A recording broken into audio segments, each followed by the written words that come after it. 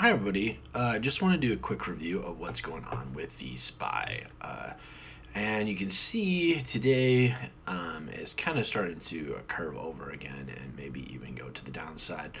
Um, you see some volume decreasing here, still positive for the most part. And you see the MACD kind of also getting a red candle for the difference between the signal and the MACD line. So, it is generally considered an uptrend still. You can see that we're kind of curving a little bit here, so it's just slightly on the uptrend side. And we certainly haven't broken the price levels that we saw back there.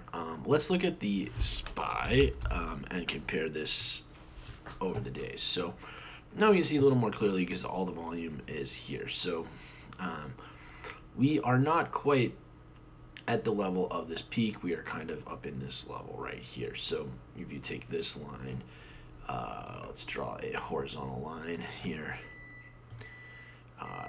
And you can see that the horizontal line brings us back to right in here, this level. So technically we are about trying to hit levels of this about, let's get the percentage points here. We can measure this. So if we are in the middle here to this line, it's about 4%, 4.5% up to get to that point. So one of the most interesting things is the force in recent days that we've seen on the upward side. So this line right here, you can see right here, this is quite a bit above. Let me draw a horizontal line here.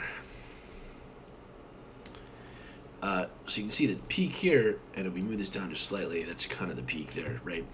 We basically don't have anything as forceful on the upward side until right about in here. So that was, so this has been a pretty big move recently, in recent days. So one of the questions I have is this a good time to trade or not? And one thing you can do is look at the volatility on that. So if the volatility is increasing, then that kind of gives us a signal that it's better and better to trade. So the catch is that you have to trade in both the upward direction and downward direction. Typically, volatility is not very good for the market, but we see volatility going up here in general, and it's pretty much likely to keep going up.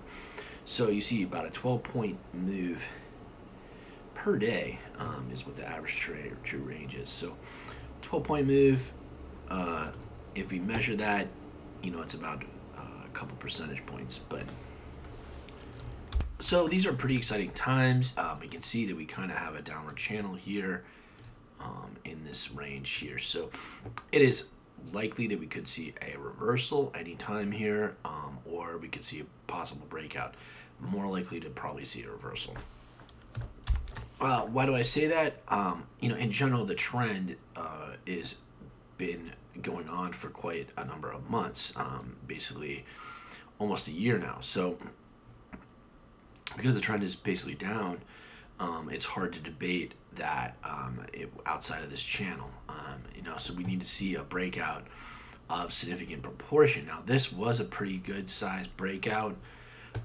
When we do look on the main charts here, I can bring you back, and again I can point out that this is basically the biggest point, a positive point that we've had since basically it was last year, even so more than a year ago. So basically we were still trying to get out of coronavirus land, and we were actually just getting out of that just then. So right in here, just to break out of coronavirus land, that was kind of the big push here that we saw. So this is going to be a very important time to start looking for a breakout, simply because we saw a significant percentage above these other highs. So all these highs in here, while significant, this one was major. So only problem is all these negatives were quite negative, much more so. So we're kind of looking for a big high to compare with one of these two here, to really break out of this channel and this channel. Anyway, that's about all I have to say for now. Looks like we're in a pretty solid uptrend, kind of broke that recently. So it's not the first time we've broken it. We broke it here and then came back pretty significantly. So, this general uptrend, it looks like, we're kind of even accelerating a little bit if you compare it with this uptrend here. So, that's a good sign. So it just remains to see what will happen in the next couple weeks. Anyway, I hope you enjoyed this discussion. Let me know what thoughts and ideas you had. Thanks a lot.